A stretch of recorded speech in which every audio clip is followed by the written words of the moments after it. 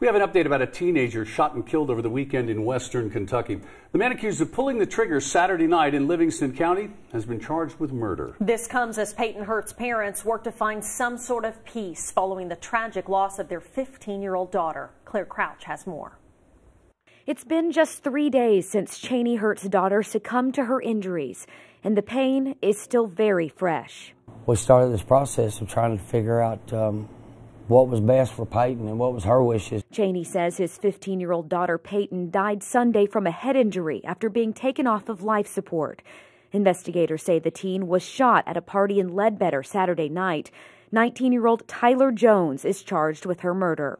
They explained to us what had happened, that it was terminal, and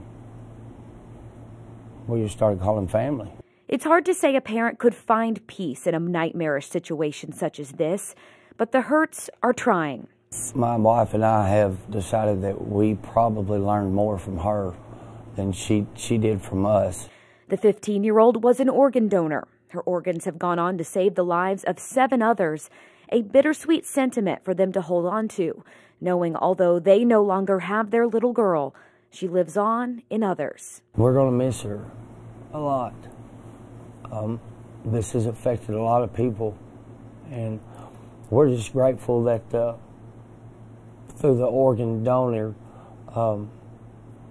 process that a lot of people are going to get help. Covering the news in Livingston County, Claire Crouch, LEX 18 News. Now, Tyler Jones is due in court tomorrow for a preliminary hearing. He could face the death penalty.